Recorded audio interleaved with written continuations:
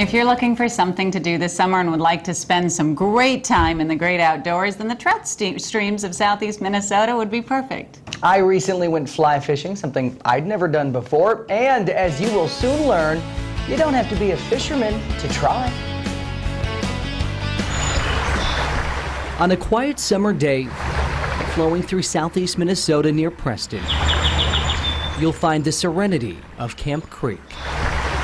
It's one of 200 waterways in this area, creating some 700 miles of designated trout stream. I've been fishing since I could walk. Heath Sersha knows the water well. He's the director of the National Trout Center and a lifelong angler. I made this myself when I got it. It didn't have these guides on here. Heath tells us 45,000 people come to this part of the state to fish for trout. He agreed to show us one of his favorite methods, fly fishing. And it's geologically unique to the world. Once we set out walking toward the water, Heath quickly told us what to watch out for. These plants right here, there's a couple different plants.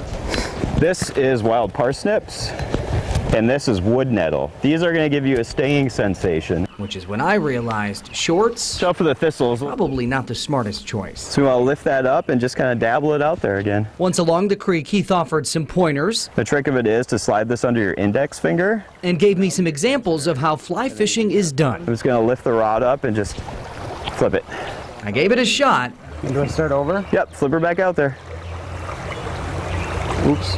But struggled a bit. Yeah. Not Heath. He hooked a trout within minutes, albeit a little small. That's what we call sardine because he's super little. But to Heath and most that fish here, it's not the size of the catch that keeps them coming back.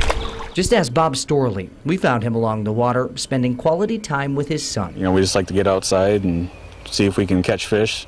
A lot of times, sometimes I'll catch more weeds or snags than fish, but it's always fun. So whether you're an experienced angler or someone looking to try something new, travel to the streams of southeast Minnesota, because even if you don't catch that trophy trout, you'll certainly have a fun time trying. What is your favorite part about coming out here? Honestly, everything. I agree. I think I'll be back. It was a really good time. If you'd like to learn more about fly fishing, the National Trout Center is a great resource. It offers clinics and workshops, and we put information to that on our website. Just go to kaaltv.com. Well, then I apologize. I thought that itty-bitty fish was the one you caught, so I was kind of making You fun. just assumed that's what I didn't catch a fish at all, but I tried. And You looked great doing it. Thanks. In my shorts. I was like, I'm going to get bit by something, I'm going to get stung, but Heath was such a great teacher. So head on out there, contact the National Trout Center, and they will hook you up. Give it a try if you haven't done it. It was fun. You did a really good job. Thank you. I'm proud of you. I tried. Yeah.